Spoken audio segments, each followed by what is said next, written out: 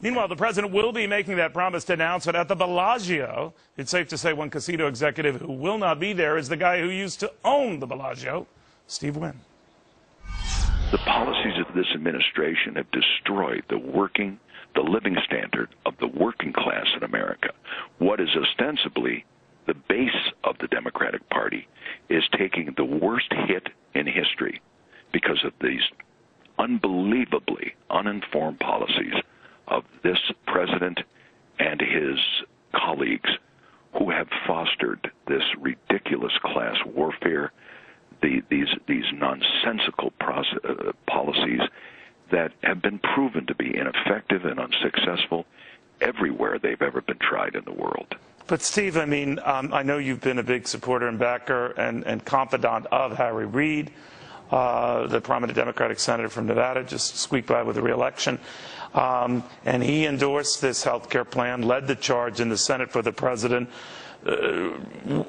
Were these costs escalating even prior to health care coming, or did they just get out of control since health care came?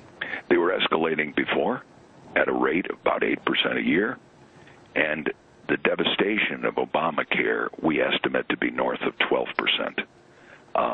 That increased, that is to say, the rate of escalation of health care costs has increased by 50% because of what they did.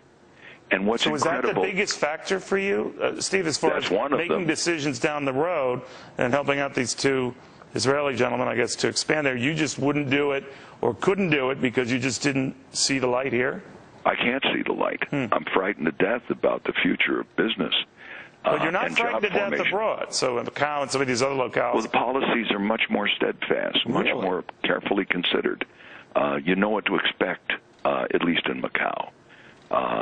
People matter in Macau, and working folks there get primary consideration. The president gives lip service to this sort of thing, and the speeches are absolutely enthralling. But so much of what this is all about today is what they do, as opposed to what they say. The speeches are great. The actions are horrifying. I mean, it's almost impossible to believe that they don't know that what they're doing is destructive, but they do it anyway. And frankly, Neil, I don't understand that. My friend Harry Reid hung up on me the other day for the first time in 40 years. That's what it's come to. I supported a Democratic congresswoman named Shelley Berkeley. I called her during Obamacare. I said, Shelley, what are you doing? How do you do this? This is killing the unions and all of us that are supplying health care to our employees. And she said to me, quote, now this is not hearsay. Shelley said to me, and she's running for the Senate, Steve, I know it's terrible. My husband's a doctor. He hates it too. But if I don't vote for it, she will punish me, she being Nancy Pelosi. Wow. And I said, Shelley, every politician that's ever sold out their constituency has had a lame, terrible rationalization like the one you just gave me. Don't ever call me again.